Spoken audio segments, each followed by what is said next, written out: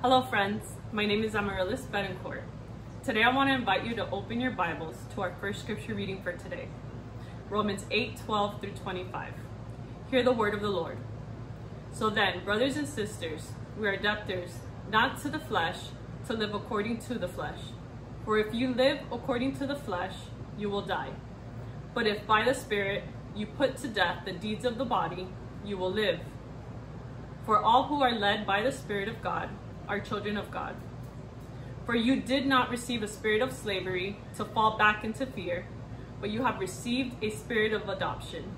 When we cry, Abba, Father, it is that very Spirit bearing witness with our spirit that we are children of God.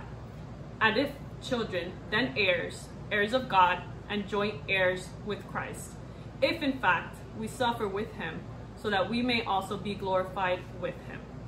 I consider that the sufferings of this present time are not worth comparing with the glory about to be revealed to us. For the creation waits with eager longing for the revealing of the children of God. For the creation was subjected to futility, not of its own will, but by the will of the one who subjected it, in hope that the creation itself will be set free from its bondage to decay and will obtain the freedom of the glory of the children of God. We know that the whole creation has been groaning in labor pains until now. And not only the creation, but we ourselves, who have the first fruits of the Spirit, groan inwardly while we wait for adoption, the redemption of our bodies. For in hope we were saved.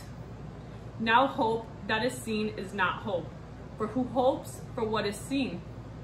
But if we hope for what we do not see, we wait for it with patience.